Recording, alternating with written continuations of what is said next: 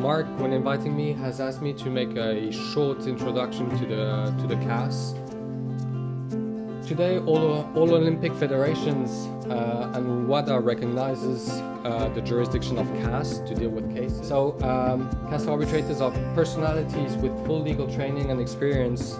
This is a chart showing the evolution of the number of cases at CAS in the last years. We only can hear disputes which are related or connected with sports. We have 4 different types of proceedings: the appeals procedure, the order. Things to remember when going before CAS.